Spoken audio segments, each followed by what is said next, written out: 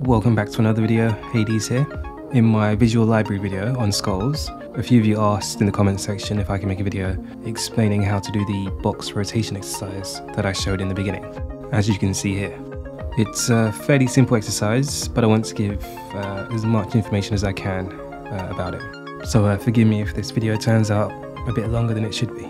After I explain how to do the box rotations, I'm going to show you some further exercises that you can do. And as long as you have a basic understanding of how perspective works, you can do this exercise. Okay, so first thing we're going to start off with is the simplest rotation, in my opinion, and that is the front view eye level rotation.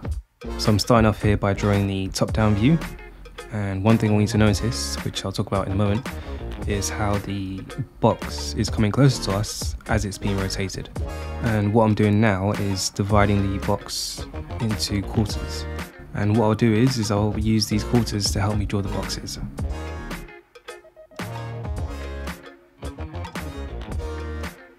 On the first rotation, the front face goes from taking up 4 quarters to taking up 3 quarters, with the remaining quarter revealing the side face.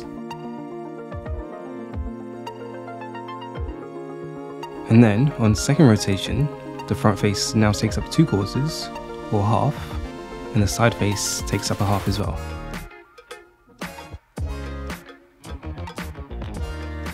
And then finally, the third rotation, we have 1 quarter for the front face and 3 quarters for the side face.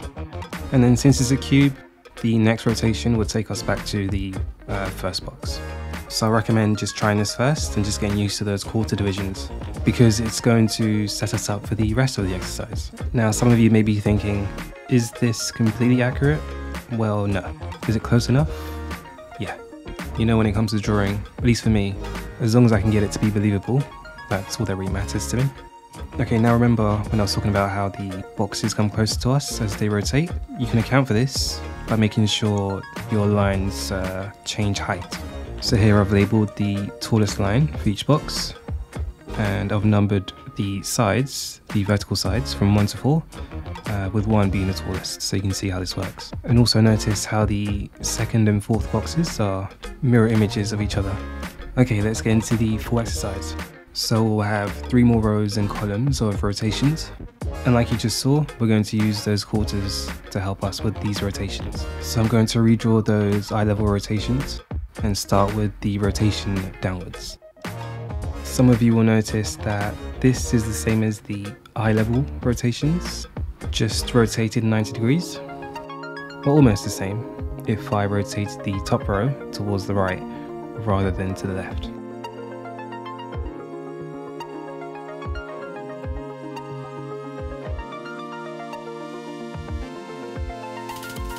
Moving on to the second column, the downward rotations are getting a bit more tricky, but I'm relying on my quarter divisions to guide my proportions.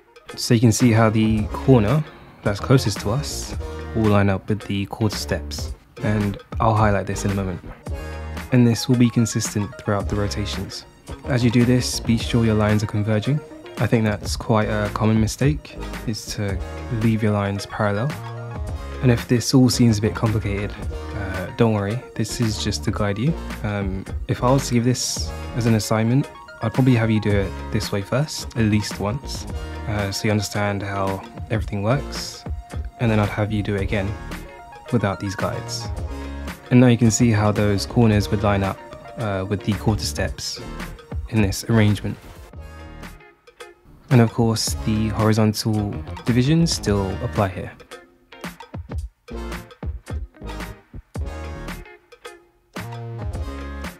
And again, make sure your lines are converging.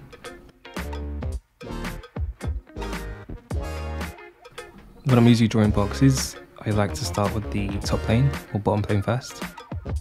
And the way I'm sketching here is how I usually draw boxes, you know, keeping it a bit loose. I'm not really obsessed with getting the perfect line on my first try.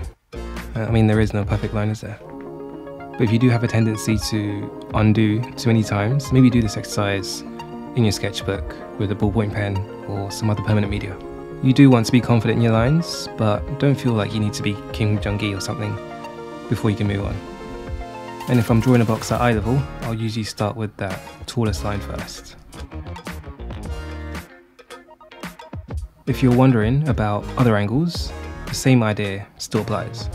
You can use the quarters to divide up the proportions, and as you can see here, all I did here was copy my original self boxes and just flip and mirror them just so you can see how it looks. And because I did just transform them, the boxes facing up do have their third vanishing point above the canvas now. Once you're somewhat comfortable rotating boxes, you can try doing this with an object inside the box. I've been working on character design, so I thought I'd try and do this with a triangular head. You know, when you're designing characters, you work with all sorts of shapes. I haven't shown here, but before you do this, it's usually a good idea to establish a front view and side view of your object, just to establish the shape and proportions. Of course, the more complex the object is, the more difficult it will be to do this exercise. And so, I recommend that you simplify your object into primitive forms as best as you can. For example, if I didn't do this with a head, I probably would have done it with a foot. And if I was doing that, I would just break the foot down into the simple forms first. Right, it's a lot easier to add details once you've established the larger shape. And I'm not sure if it shows here, but I did find this quite difficult. You know, at least with the skulls, I can just reference, well, I did reference a 3D model. But with this, it's it's an idea from my mind that I have to create in perspective. And that's why my lines are all sketchy, because I'm trying to figure this out as I go. But it's really good to do, because now I can see which angles give me the most trouble.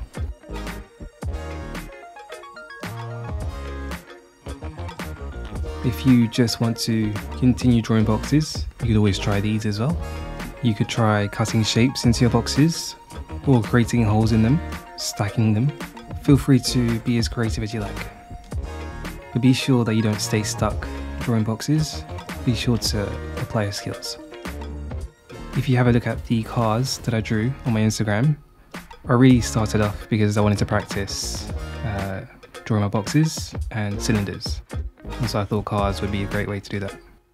And the final result was creative. And so maybe that gives you an idea of what you could do to practice your cylinders and boxes. So that's it for this video. If you found this useful, be sure to give it a like and subscribe to keep up with the rest of my art development. You can find my creative work on Instagram in the description down below, and I'll see you all in the next one.